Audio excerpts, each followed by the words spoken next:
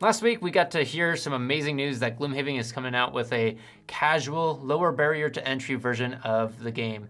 And I've gotten to see some more details from it now that the panel where it was revealed has been posted. So one of the first ways that they're reducing box size is that it's not a legacy game anymore. So there's no more retirement or prosperity or reputation or things that you had to keep track of. So that already reduces some of the box size. It's just a 24 scenario campaign that you work through. Some of the other ways is that there's just less miniatures, and a big one is that there are no map tiles. So the way that you play and build your maps is it's actually inside the scenario book itself. And so he revealed a little look at what that looks like.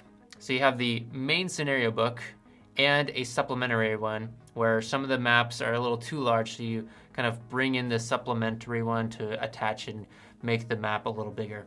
Now we also got to look at the Cordial Demolitionist and see the 3D rendering, and it looks great. So looking forward to that.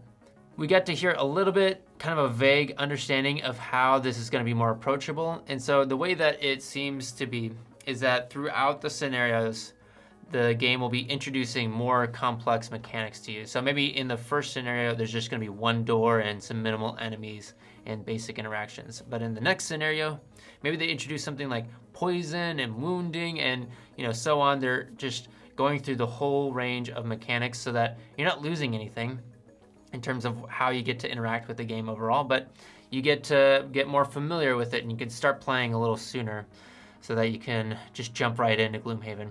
So I think these are great in how they can bring more people to the genre and to this specific IP.